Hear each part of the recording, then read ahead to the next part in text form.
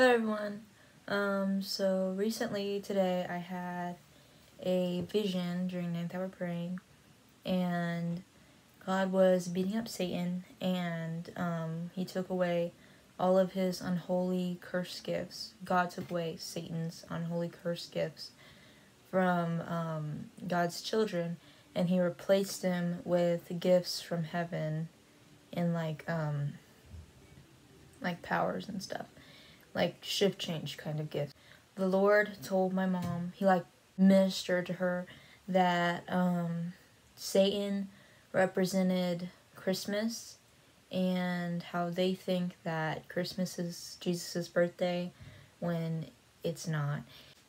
And Jesus was beating him up because he was tired of all of the saints worshiping Satan through Christmas, thinking that they're worshiping Jesus, but they're not. The gifts represented God gifts to us for, following after him, and that was vision. Thank you.